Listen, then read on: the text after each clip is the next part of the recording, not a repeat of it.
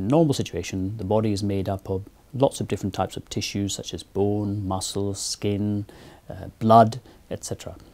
All these tissues are composed of tiny, tiny particles called cells. These grow and they also interact with each other within tissues and within organs in a very predictable way, from a baby right out to adulthood.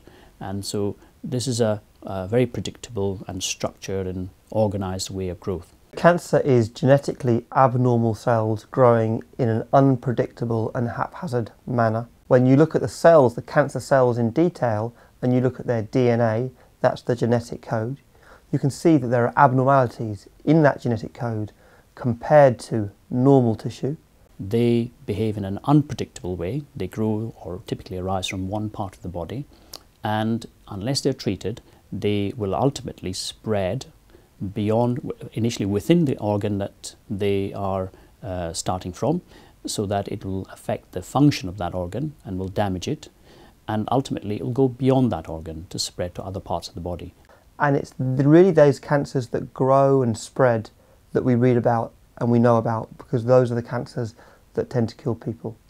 Testicular cancer is a type of cancer where there is abnormal growth, and that's in the form of a small lump. And you can have benign growths and cancerous growths. The commonest type that we come into is cells from the body of the testis itself, those cells that have the ability to produce sperm. They will divide more rapidly than normal cells, and they won't kill themselves, they'll continue to divide. And as they divide, eventually, as there are enough of them, they will form a mass of cells.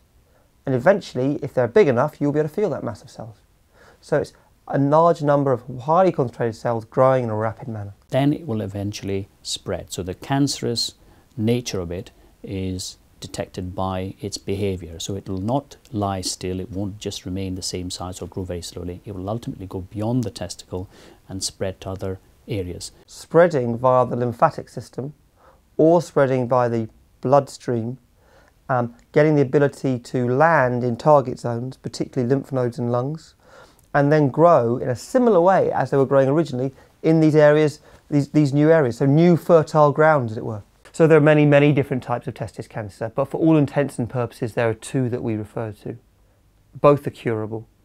The two that we refer to that affect young men are seminoma, that has a specific characteristic, it looks special under the microscope.